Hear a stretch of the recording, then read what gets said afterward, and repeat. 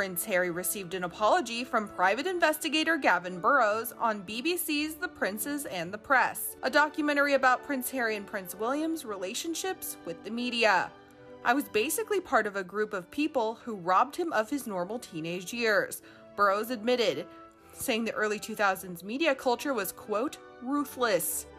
In part 1 of the documentary, Burrows also revealed that he previously targeted Harry's ex-girlfriend Chelsea Davy, and even admitted that he looked into her medical records. There was a lot of voicemail hacking going on. There was a lot of surveillance work on her phones, on her comms. Chelsea would brag to her friends when she was going to see him, he revealed. Harry and Chelsea had an on-again, off-again relationship until 2011. In his apology, Burrows said he's sorry and that he was, quote, greedy and, quote, living in a fake state of grandeur. The palace, on the other hand, was decidedly not happy about the princes in the press and issued a rare statement blasting the controversial documentary. "A free, responsible, and open press is of vital importance to a healthy democracy.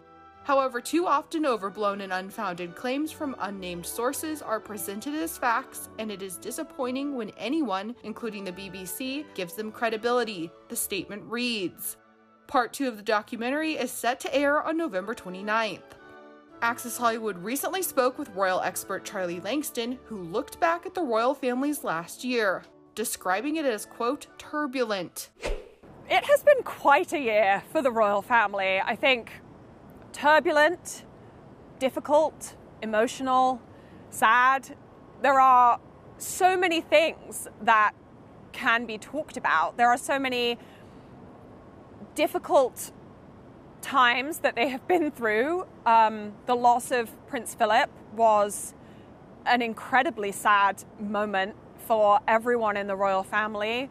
There has been happiness with the birth of Meghan and Harry's daughter Lilibet, and then there has been scandal with, Harry and Meghan's sensational interview with Oprah. So they really have been through anything and everything that could possibly have been thrown their way, and I think they have, as a result, been thrust even more into the public eye than they ever have been before, not just in the UK, but around the world, which, thanks to social media and so on and so forth, has really seen them face more speculation and scrutiny than they've ever had to.